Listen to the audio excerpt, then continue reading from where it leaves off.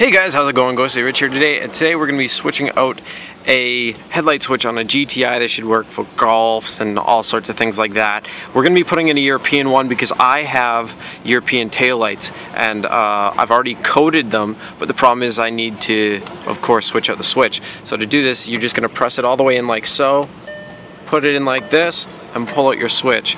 Now, we just have to push this pin in like this, if you take a look, and then you're just going to pull the plug out and then the old one's out. So just give me a sec.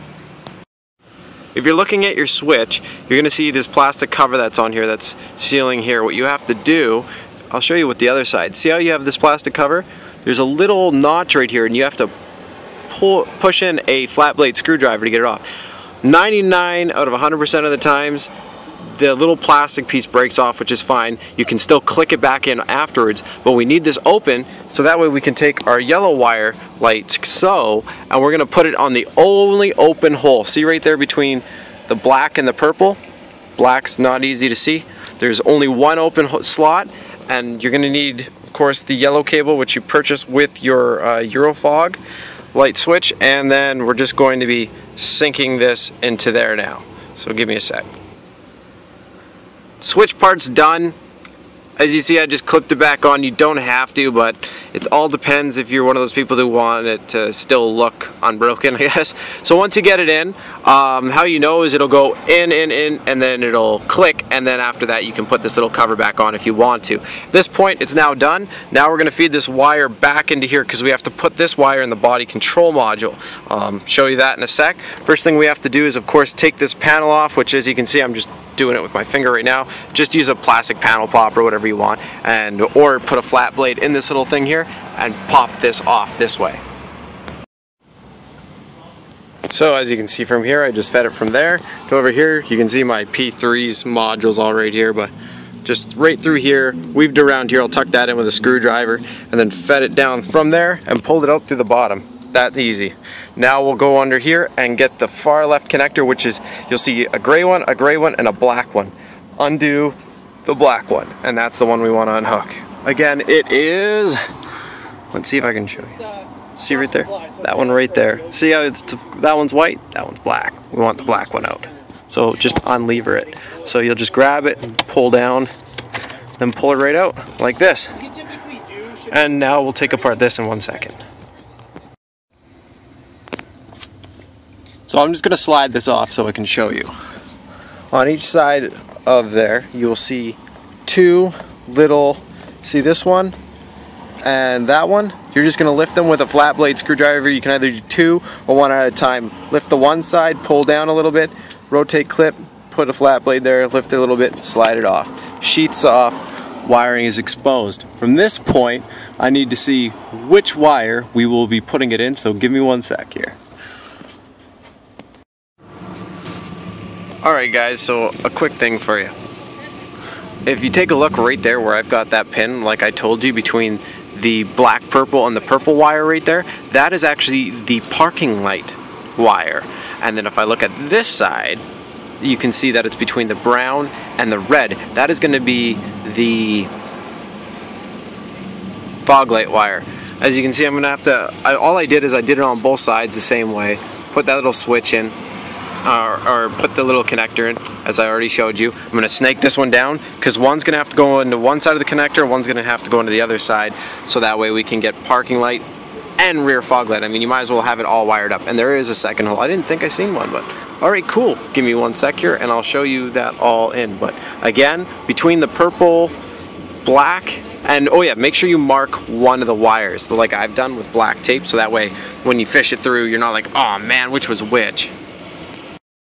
Alright, so for the parking light one, after you split this, you can see right here, that's where it goes between the purple and the black yellow, and that is slot number 19.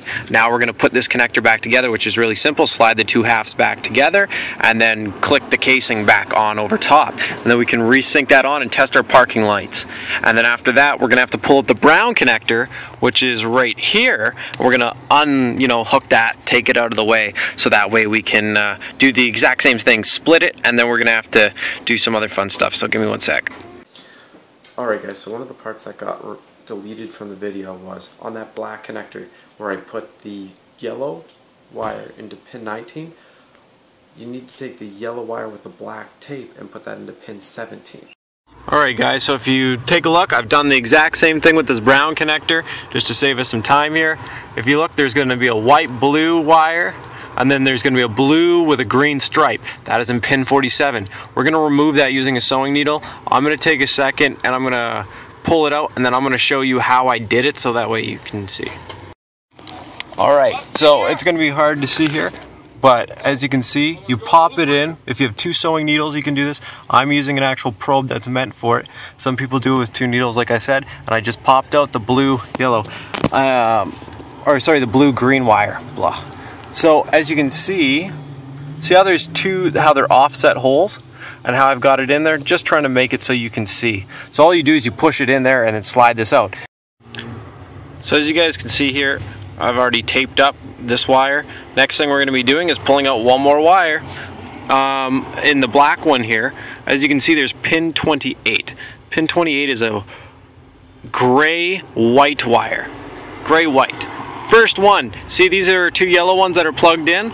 Just take the gray-white one out of here and put it into pin 47 right here where we pulled out the wire which you just taped up. So you're going to pull it out of there and put it into here. And make sure you, of course, push the tape back so you get some more length out of that wire. So we're going to plug it into pin 47 so that way it powers them. These clips all back together and push them back in. Make sure you don't get them tangled up in this light harness. Again, if this OB2 reader sensor gets in your way, you can always undo that bolt and just pop it out of the way if you want to make it easier on yourself. I didn't bother, I didn't really need to, but I'm just going to slide these clips back together, and again, just slide them back together how you pull them apart. They only go back together one way. This is what the new switch is going to look like, for me anyway. If you're going to be wiring an auto one, I'm not doing the auto function. I believe there's just a plug on the back, an extra plug, so you put it up here, or put your little auto thing right here, depending on the one you buy. One thing that my buddies here at the shop are telling me is to make sure I tell you guys not to buy the cheap Chinese ones. Make sure you go to a shop and make sure they're coming from Mexico or something like that, because if they do come from China, a lot of them can short out the body control module, and that's not a good thing. So I'm just going to plug this in, test it out, and I'll show you guys. Alright, so as you can see, right now I'm on parking lights, meaning that what should be lighting up, which you won't see with mine because they're painted black, but you'd have your marker light, which you can sort of see it coming through. But yeah, your marker lights will be on, and